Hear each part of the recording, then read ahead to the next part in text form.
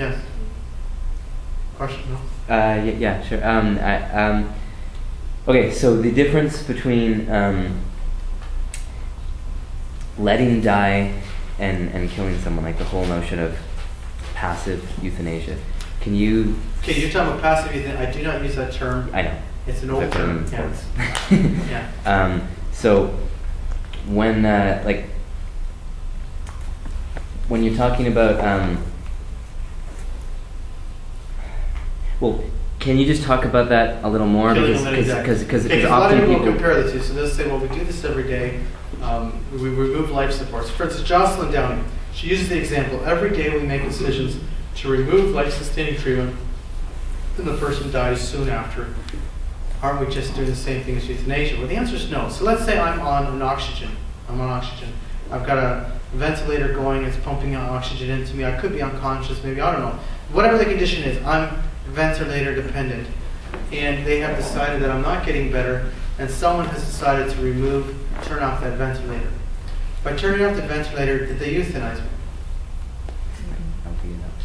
The answer is no, they didn't euthanize me. Now you may say, well, wait a second, Alex, wait a second. The person died because we turned off the ventilator. Well, no, what did I die of? You have to always go back to the question, what did I die of? I died of my inability to breathe. I died a natural death. Now, was it ethical to remove the ventilator? That's a whole other question. We can debate that until the cows come home. But was it euthanasia? The answer is no. I get these emails all the time from people, and they're saying, this is a circumstance, and I have to, or they call me up and they say, my dad's in this condition, etc.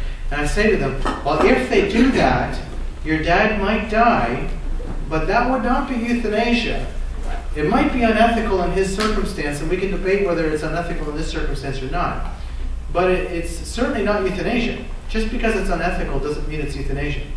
Right? Nonetheless, it's often ethical. I'm not getting better. I might actually be dead, and the ventilator is simply keeping the body sort of working a bit, and you're allowing natural death. I might never recover. Is it morally wrong to turn off the ventilator? I'm not talking about the guy in PVS even. Now, the guy in Belgium wasn't even in PVS, but they thought he was. But if I was in persistent vegetative state and they dehydrate me to death, they caused my death because I wasn't dying of another condition. I wasn't dying. Terry Schiavo wasn't dying. So food and fluids are a little bit different because they dehydrated her to death because there was no other way to kill her unless you give her a lethal dose. And of course, they don't allow that in Florida, but they'll allow dehydration. You know, and if you compare the two, dehydrating somebody who's not dying, like a Terry Schiavo, or even Alex Schadenberg, you can dehydrate me in 10 to 14 days. Some people might think that's a good thing to do. The fact is that you can do it. Is that euthanasia? Well, if they're doing it for reasons of mercy, I guess, but the fact is you can do, but it is killing me if you're intending to kill me. So then, if you're intending to kill me by it, that is definitely morally wrong, and that is euthanasia. Is that a moral issue? Yes, it is. Are all these moral issues? Well, this is certainly a legal moral issue, absolutely. Right. So then, another... So it's a religious issue. The answer is no, it's not a religious issue. Yeah. It's a human rights issue. Fact is, to kill somebody, that affects your human rights. It's a human rights issue. Yeah. A follow-up question. People will often say, even if they accept that distinction between letting die and killing someone, that it might be more merciful to kill them and put them out of their misery. And I suppose the answer is palliative care and pain management. Well, wait a second. See, you have to understand their argument, because their argument is actually quite compelling. Because they're talking about, for instance, so let's say we turn off life support with somebody and then they don't die. So what are you going to do with these people who don't want to die? And they say, this is a wretched situation. Well, it might not be wretched for me. I might be just laying there in bed, not unconscious or not in pain, and I'm just not dying. That doesn't mean you should be killing me. But the fact is, they were saying for their family and friends and everybody, we're coming to visit every day. We turned off the life support, he didn't die. So what do you do with these people who don't want to die, okay? Well, we'll dehydrate them to death. Okay, well that works, yeah. 10 to 14 days are gone. I think it's actually far more, I'm not going to say it. The fact is that they're talking about cases that they'll say, well, the person isn't dying this way. Isn't it far more compassionate just to legalize euthanasia so we can just give them the injection? Done. But then there is a difference between killing and letting die, isn't there? One person didn't die, and the other one died by a lethal dose. Big difference. Right? There's another argument. So you'll say, well, who's going to pay for it?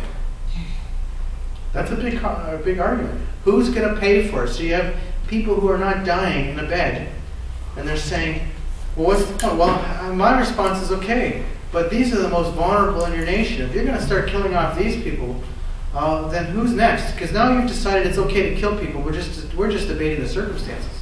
That's all we're doing now.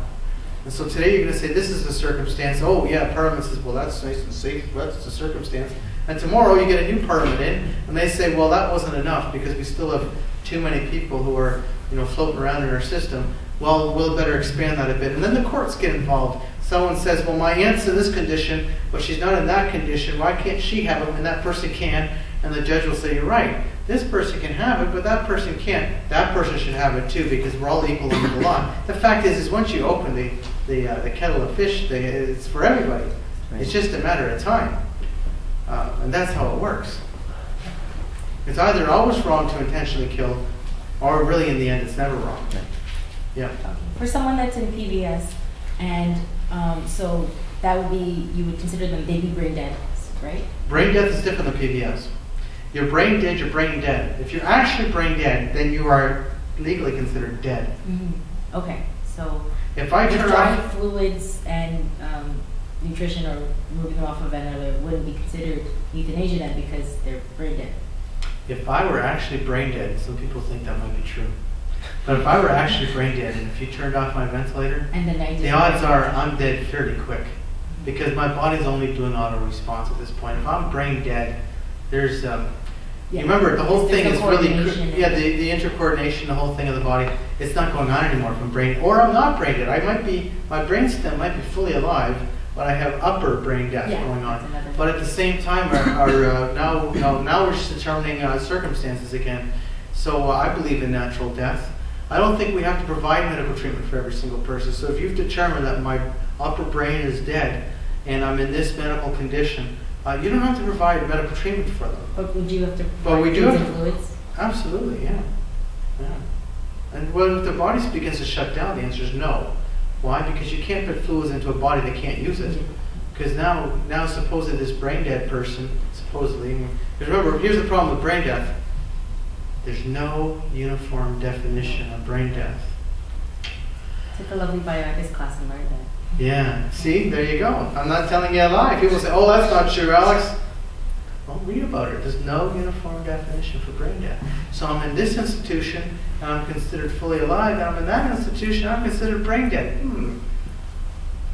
Am I actually dead? Well, we don't have to provide medical treatment for them, but we do have to provide care. We are obligated to care for everybody, and we should be obligated to care for everybody. Even take the religious concept completely out of that. Just take it out and look at it. If we do not have the obligation to provide basic care for our fellow brothers and sisters in this world, then I think we're in serious trouble. How do you live in a society together when you don't have to care for the other? You turn in on each other, don't you then? Right? Anybody else have questions?